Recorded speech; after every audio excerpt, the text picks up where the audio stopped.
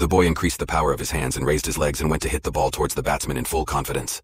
Seeing this preparation of the boy, his friend already opened his clubs and raised them. Now as soon as the boy left that bowl, his speed immediately increased, and he took out a fly's procession and ripped everything on his way and left the ground.